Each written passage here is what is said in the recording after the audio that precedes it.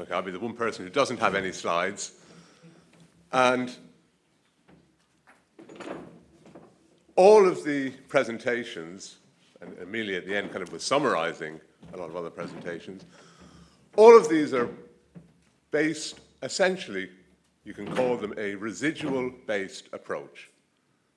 So you choose a set of variables that allow you to predict the potential tax revenue. And then the residual is basically the gap between that prediction and the actual tax revenue you observe. In essence, that's what they do.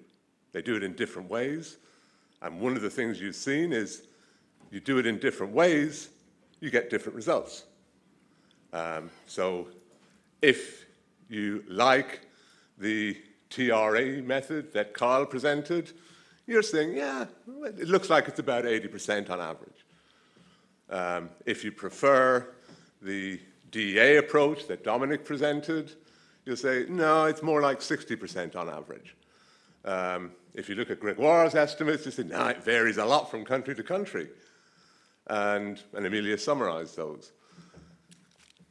And there's a number of reasons why you get this variation. The fundamental problem and challenge in this work is it's useful work because you want a broad pattern, you want some basis to compare countries.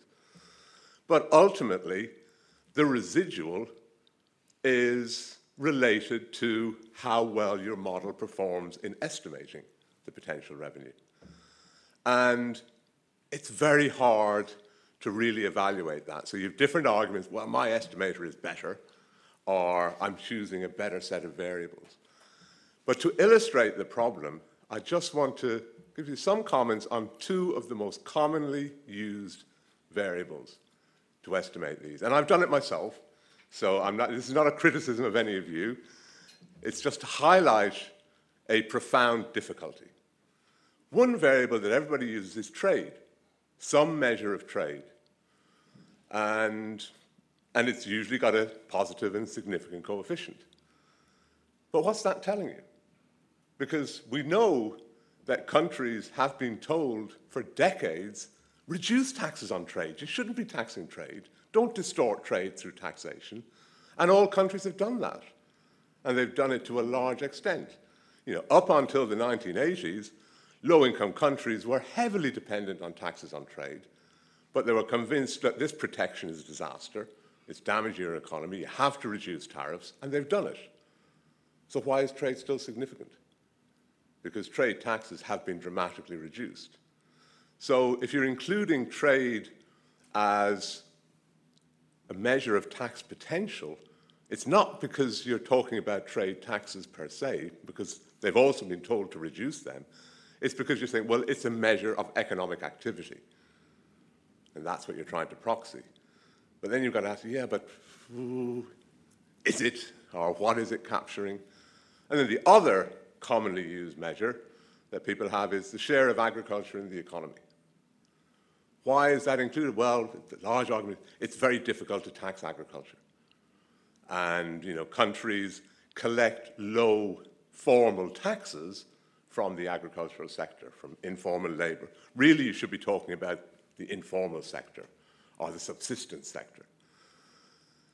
But anybody who's worked in agricultural economics and looked at broader measures of distortions to agriculture, looking at the combined effects of policy variables, pricing policy, exchange rates, trade, then what you see is, well, actually, in low-income countries, agriculture is heavily taxed, in effect. In effect, it's heavily taxed. In fact, I've often said to students, look, there's loads of these classifications about developed, developing, least developed. If you want to identify the point at which an economy transitions from developing to developed, it's the point at which it transitions from net tax on agriculture to net subsidy on agriculture. That's fundamental. So again, when you're including that variable, it's not working the way you want to. I'm using that to motivate kind of what Gregoire touched on and what Amelia was touching on is, well, how do we want to interpret effort and how do we want to use it? Whose effort? And I would make a big distinction between political effort, which is the process by which the state or the government decides how much tax revenue do we want to collect, or how much revenue do we want to collect, where tax is one component of the revenue. And you can have two general ways of looking at that. They've got expenditure needs, a desired level of public spending, and given that, it needs to be funded, and then they make a decision about, okay, what tax revenue do we need, given other sources of revenue, which might be aid in the old days, or increasingly it's not, or it might be resource rents. But there's a decision being made, and you have to understand, well, what's that political decision? Some countries want high levels of public services. They'll tolerate higher levels of tax. Other countries don't. So Korea, you identified, it often comes out as low tax effort. It's not. They're collecting the amount of tax they want to collect to deliver the level of public services they want to deliver. They're not complaining about that. It's a political decision. Similarly, and another approach could be, you're thinking of a median voter taxpayer. You know, what are they willing to pay in return for whatever they're getting from the state? The other element of tax effort is the administrative effort, the collection efficiency. The challenge in any of the cross-country analysis is you can't really distinguish them. Sometimes you can try and include political or institutional variables, but that's problematic. They're rarely robust. The odd time they might be significant. Corruption often turns out to be significant. But what's that telling you? Is it telling you that there's a lack of political effort? Or is it telling you, no, the nature of the politics in that country means there's a preference for low taxes? You don't quite know. You can't, and that's the difficulty with the general approach, is that you can't distinguish what is a political decision and what is administrative efficiency. Administrative efficiency is the one that we are best equipped to deal with. We've got a lot of increasing ammunition and toolkit for helping tax administrators to improve collection efficiency. But ultimately, they're doing that within a constraint of a political environment that makes the decisions about how much tax they want to collect and how much or what extent of tax expenditures, broadly defined, they want to tolerate. So I think the starting point of these effort measures is useful, but it has to be used then to try and say, okay, and this will be my recommendation to the World Bank, if you're going to use these to inform any discussions with the country, you should start by going to them, present them with these range of estimates and say, look, this study thinks you're 80%, this study thinks you're 25%. What do you think? Where would you want to be? What do you think your tax revenue to GDP ratio should be? Why? Why do you think it should be that? Is that what you think taxpayers will tolerate? Is that what you think you need to fund your spending? And once you've agreed that and started to understand what the political calculus is for deciding on their tax revenue, then you address the challenge that we're better able to comment on, which is, okay, you've decided what you want, what type of taxes you want, these are the recommendations for how you can do it better. And we can make recommendations about how you should structure VAT, what you should do for any trade taxes you want to contain, what you need to do on income taxes, what can you do about the hard-to-tax individuals or hard-to-tax companies. That is a problem in every country, not just low-income countries. And then what can you do to improve collection efficiency with administrative reforms? So I think as a starting point, it's very useful, but the best way to use it is to present the range of estimates to the policymakers in the country and say, which do you think is right and which do you think you want and how can we get there? Thank you, and thanks for all the presentations.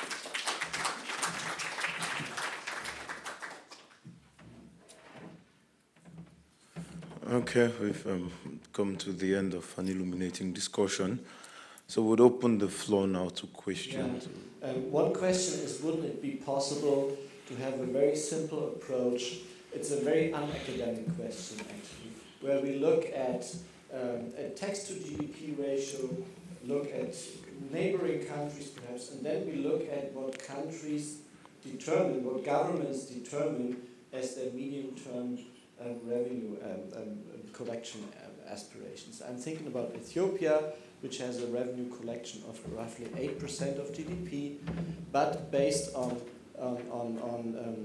recommendations by the IMF, actually, in their medium-term revenue strategy, they are talking about 18% of tax to GDP ratio. So in that case, we could say the tax effort would have a gap of 10% of GDP. And this is not totally serious. I have a couple of more serious questions. Kai, you said that you found that your TRE model is better in estimating or in distinguishing between the efficiency gap and then and the residual and then the efficiency gap. What made you think that it is effectively better? That would be a question to you, because you didn't elaborate on that. You just said that you found that would be better.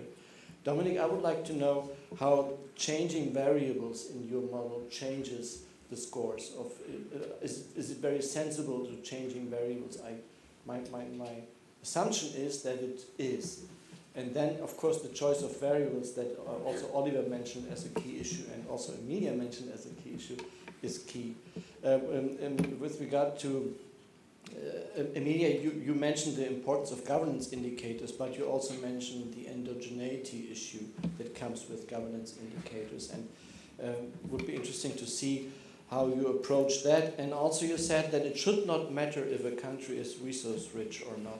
And I'm not sure about this, because the literature on the resource course will always tell you, Dutch disease would always tell you that you have to take inflows of revenues into account and in order to avoid Dutch disease issues and to improve diversification. Okay, I think we can take one or two more questions before we give the people the opportunity to answer. Rose raised her hand first, so you may want to give her.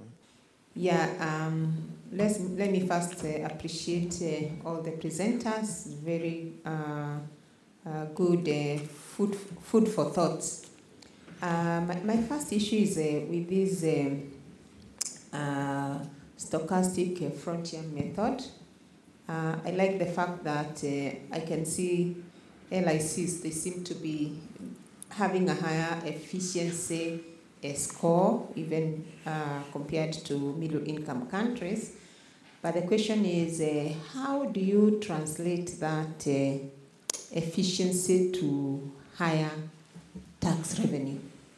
What is it that we are trying to measure? So you are efficient, but your tax revenue is low.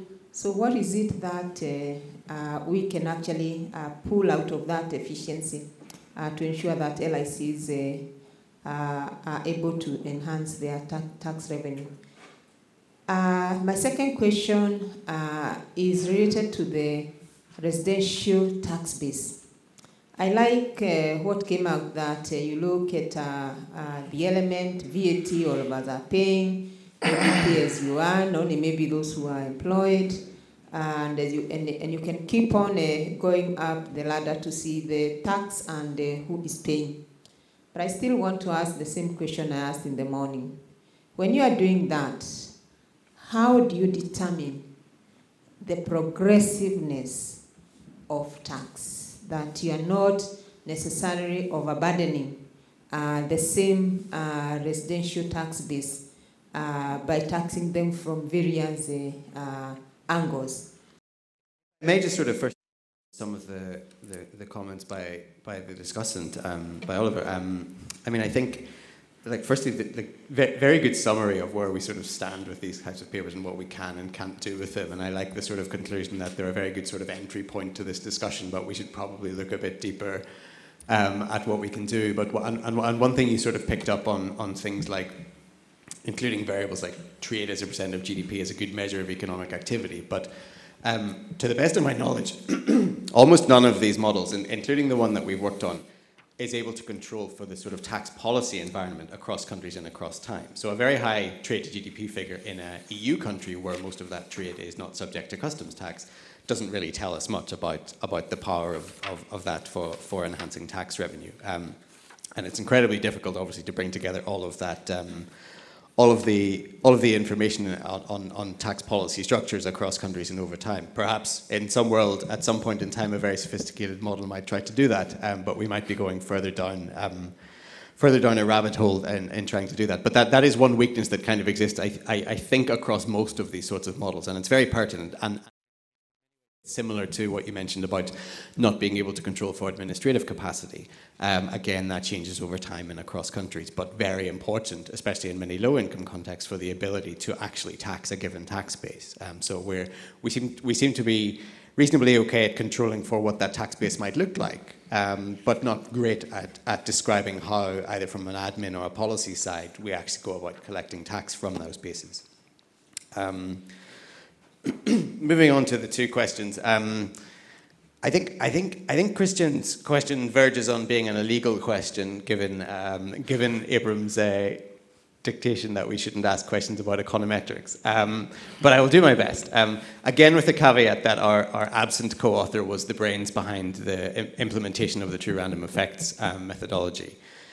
What makes us think that it performs better? The best way that I can describe it, and again, apologies for my perhaps simplistic understanding of what we've done, is that firstly we did that sort of exercise of understanding what tax effort scores look like under different models compared to what's going into the models, and I only had a very brief sort of time to discuss that example of Slovakia, but we saw time and again where countries had sort of extreme values on some of the inputs, we were seeing very high or very low scores coming out of the model. And for me, there's not a more scientific way to describe that other than saying it was a bit suspect.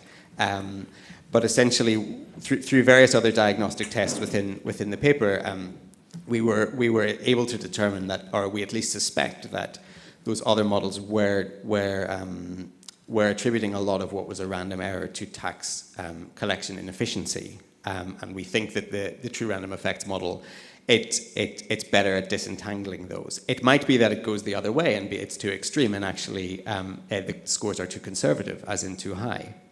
But that's the sort of best explanation I can give you, and apologies that I can't go in much more depth than that. And the second question was, I think, from Rose, saying that well, in many low-income countries, you see that on average they have fairly high tax effort scores, and how do we sort of relate that to the fact that they also collect, on average, quite low levels of tax as a percentage of GDP? My sort of best attempt at explaining that is essentially that you have to think about what goes into the model. And so let's say in the model you have the share of agriculture in GDP and GDP per capita. Let's say there's two variables go into the model. Most of these studies have put a lot more variables in, but when you put in a fairly low GDP per capita and a highly agricultural society, you expect, given those inputs, that probably your tax ratio, it won't be predicted at being very high. So when you come up with quite a good tax effort score, that means that given the economic constraints that already exist, and have gone in as the inputs, you're actually doing not bad at collecting tax from that small tax base. That's my sort of most simple way of explaining it to you. Thanks. I'll pass it. Thanks. So thank you so much. I think on Oliver's suggestion for the World Bank is actually what we do. We take a range of estimates and then we go deeper in the conversation, and also we look tax by tax and compare to aspirations. So we have this, I would say, a core diagnostic that's called Public Finance Review, and one is a tax chapter, and this is how we engage. And this tax efforts is just a first step to engage with authorities. which also maybe relates a little bit to the broader question, I think, to all of us, whether, tax effort should not be calculated as something like a tax to GDP vis-a-vis the medium-term revenue strategy and plans. Yes, if we think that these medium-term strategies actually reflect ambitions, aspirations, and they are, so that's another way to look at it. And I think all of us engaging on the tax issues for authorities are taking some of this into consideration. So, but these medium-term strategies tend to change very often, not so much as they change more than, I would say, tax collection. So that's another word of caution. On the comment, I think I was misunderstood. Maybe I think I actually think that one have to control for resources. So actually, I agree with that. Maybe I was not clear enough. On institutional variables, that's a good question. As I can tell you, people use different instruments to collect, to control for this endogeneity. I don't think these are very perfect ones. They are not a good one.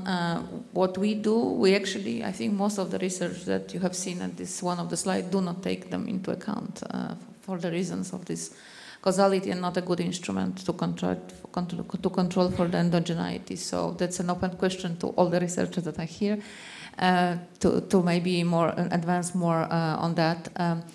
On the Rose question on the progressivity of the approach I presented, look, I think actually these answer a little bit your concern, because what this approach tries to do is to look, as you have seen in these charts, is that for low-income earners, actually what they would pay is probably a VAT. So, the progressivity would come, we need to come from the VAT tax. But if you then go into the income distribution towards the end of the graph, you'll see that PAT, CAT started to be on the top of it, which means like if you're a high income payer, you will face the how much all these taxes add to your progressivity or overall tax system. And I agree with you that one can't look into the progressivity of particular tax. And very often we don't calculate progressivity of the tax system because it's very complicated exercise. You can do progressivity of PAT or CAT, which is also already very difficult for low-income countries, but very, very often we don't really do analysis of the progressivity or regressivity of the VAT. So sometimes we advise make your PAT more progressive, but we don't know what happens with the VAT, so overall we don't look at the tax system. But I think the approach that at least we try to sketch is going to control a little bit for that, because it would basically be a system-wide design with the progressivity of the overall tax system, not a particular tax. But I think we agree on the concept that the details are into making, so when we progress more, I'm happy to discuss more of that. I have 2 points just on trade. I agree with Oliver, but don't forget that VAT replaces tariffs in a lot of developing countries, and VAT remains mainly collected at the border. So that may explain why trade remains an explanatory variable of tax effort. And Ethiopia 8 to 18. I don't know which paper do you look, but don't forget. I resigned from the IMF to be free. But don't forget that a lot of IMF documents are signed by both parties. So the authorities may be not serious to improve 8 to 18. But don't forget also that Ethiopia is also a federal country. So maybe they are planning to repatriate some local tax or local government tax at a central level.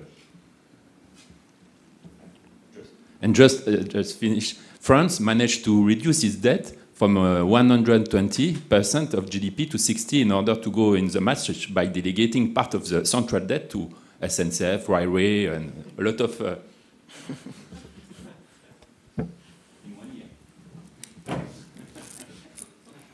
I think two things I would like to comment on. So how to go from high efficiency to higher revenues was one question, right? And just to add to what Kayla has already said, for the DA scores at least, it's trivial. It's really two sides of the same coin. So a country with a high efficiency has a low untapped potential, right? So efficiency of 1 actually means 0 untapped potential, although that should be taken with a grain of salt because it's basically a lower bound estimate in terms of untapped potential. Of course, even a country on the frontier in the sample, there will likely be some scope to improve revenues. It's just there's no other country in the limited number of countries you observe that would push the frontier. So it's a conservative estimate, but it's really two sides of the same coin. So, for example, you have Niger, I think, on the frontier with very low revenue to GDP ratio, but also the weakest enabling conditions, and it's found to be efficient, right?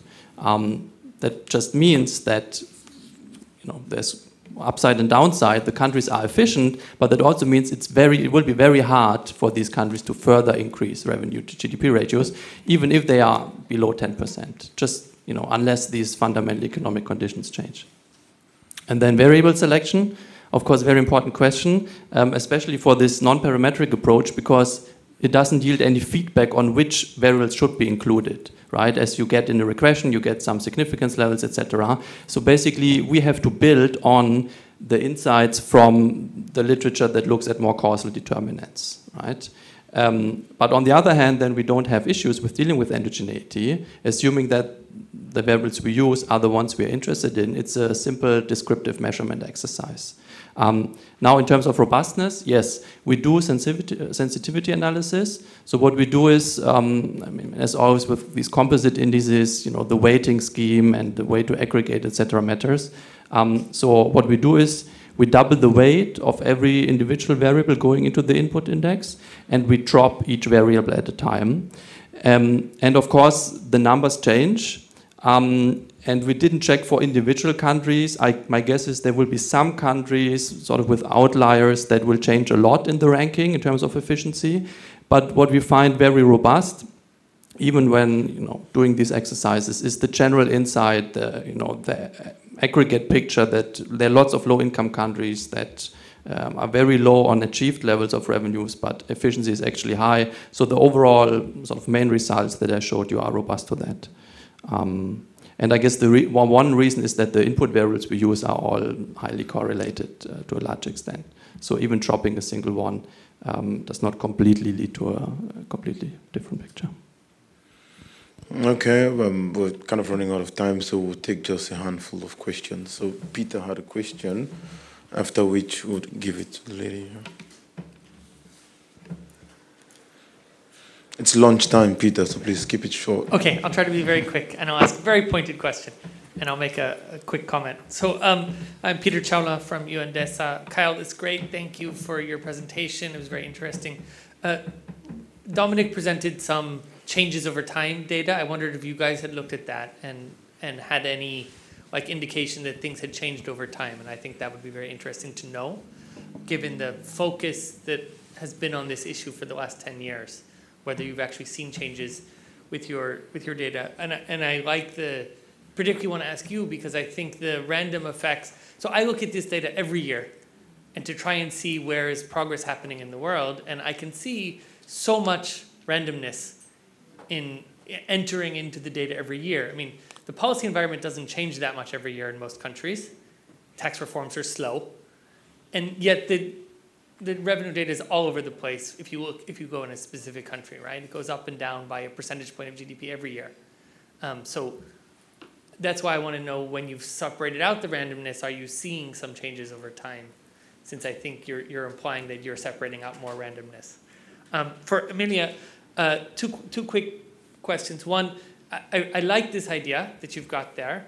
I wondered how you treat corporate taxpayers or non-individual taxpayers, and particularly, resident ones that are owned ultimate ownership is outside the country. How would you treat those kind of taxpayers in this kind of model? Because I think that's a really interesting question, which also gets to some of the things we talked about this morning in the plenary. And then I mean, the threshold for two-ported tax, I think, is a really interesting question. I would love to hear more about that, because one of the points that we've made in our joint reports with the bank and others over the time is that you really need to think about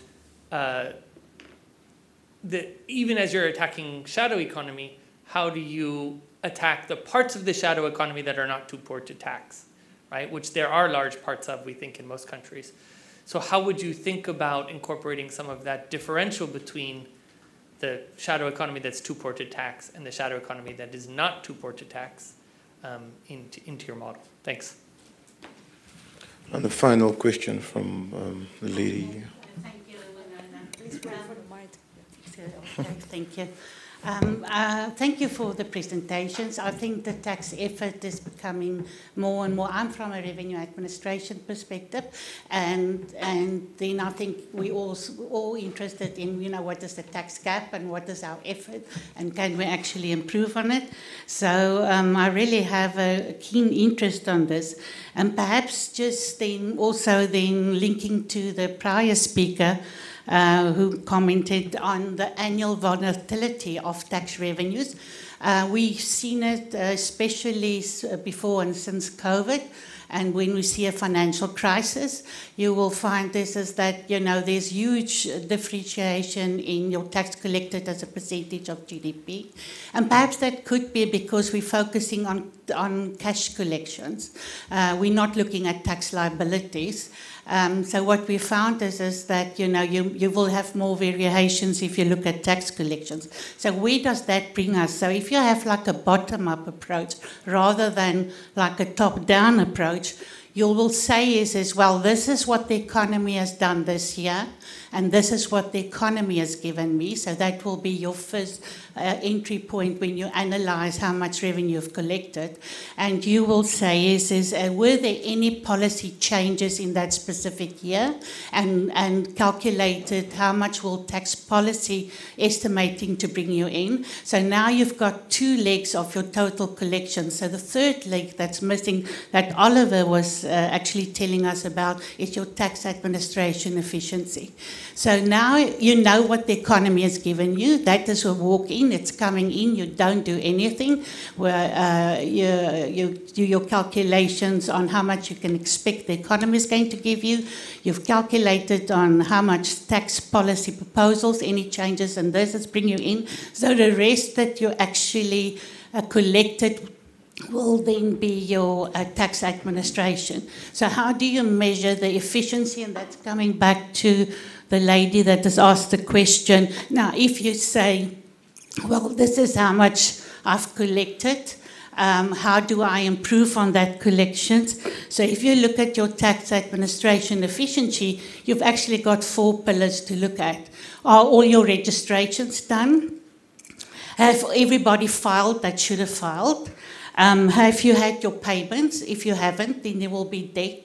And we've seen, especially in low and middle income countries, that the debt is actually becoming a growing problem for a taxpayer debt. So that impacts on that tax collections that is in all these models on a cash basis.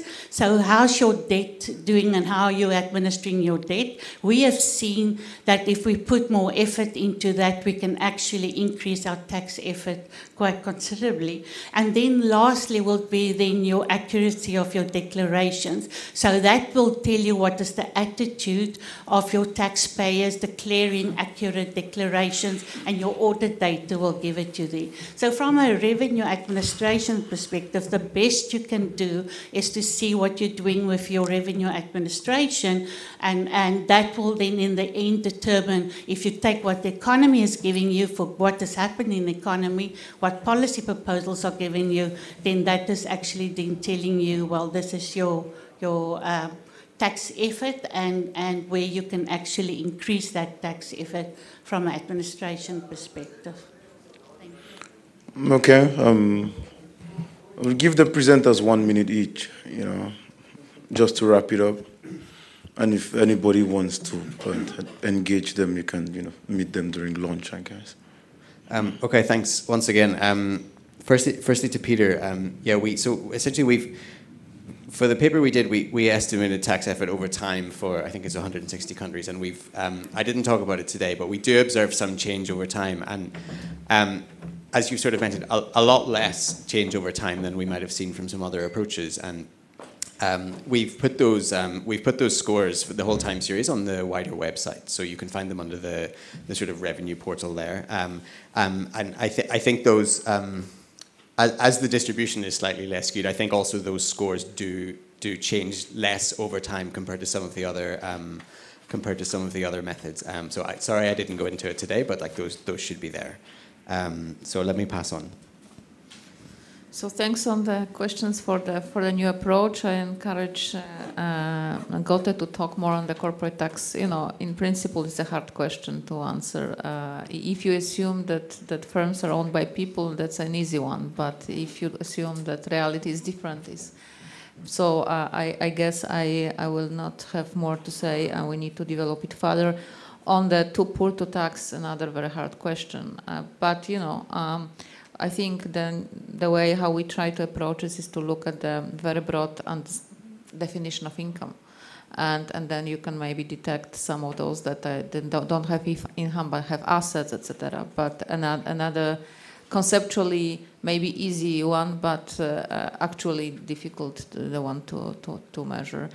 Yeah, so encourage work with us to develop more that concept. I pass it on.